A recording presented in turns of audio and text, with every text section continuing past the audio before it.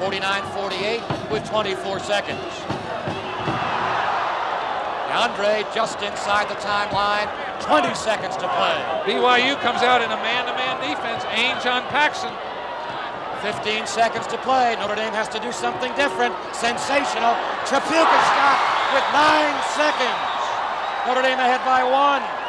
And Brigham Young has 8 seconds to win the ball game.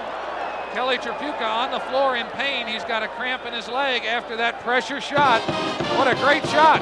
A little bit out of his normal range. He shot the fall away. It was nothing but net. All right, it's on the left calf of Kelly Trapuka. Trapuka with 14 points, 12 in this half.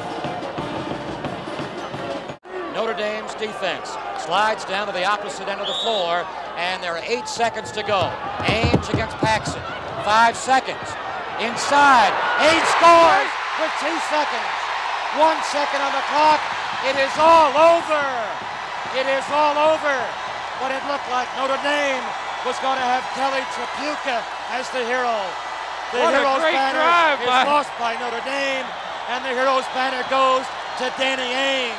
Frank Arnold and Brigham Young have won this glamour game 51-50.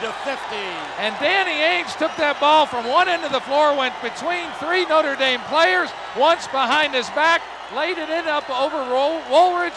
What a great basketball play. Did not have a great game, but what a great play at the end. All right, the horn has ended the game. Thanks to great camera play, we're going to get a look at this last 8 seconds. Ainge, full speed. Here he goes behind his back, between 3 players, into the middle of the lane, changes direction, up over Woolridge. What a basketball play. Perhaps the highlight of the college basketball this year. It appeared that Notre Dame, and here's the dejection of Kelly Trapuka. This shows the full story and the impact of the Notre Dame defeat.